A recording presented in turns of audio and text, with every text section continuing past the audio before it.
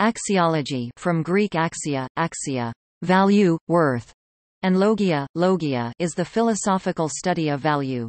It is either the collective term for ethics and aesthetics, philosophical fields that depend crucially on notions of worth, or the foundation for these fields, and thus similar to value theory and metaethics.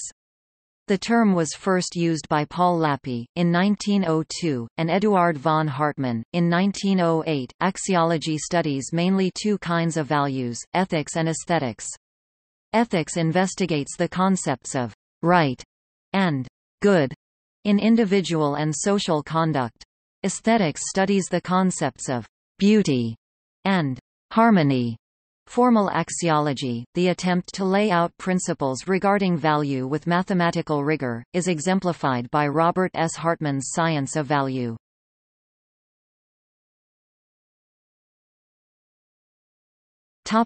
History. Between the 5th and 6th century BC, it was important in Greece to be knowledgeable if you were to be successful.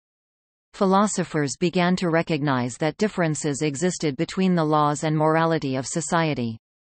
Socrates believed that knowledge had a vital connection to virtue, making morality and democracy closely intertwined. Socrates' student, Plato, furthered the belief by establishing virtues which should be followed by all. With the fall of the government, values became individual, causing skeptic schools of thought to flourish, ultimately shaping a pagan philosophy that is thought to have influenced and shaped Christianity.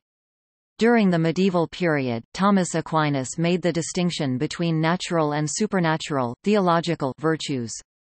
This concept led philosophers to distinguish between judgments based on fact and judgments based on values, creating division between science and philosophy.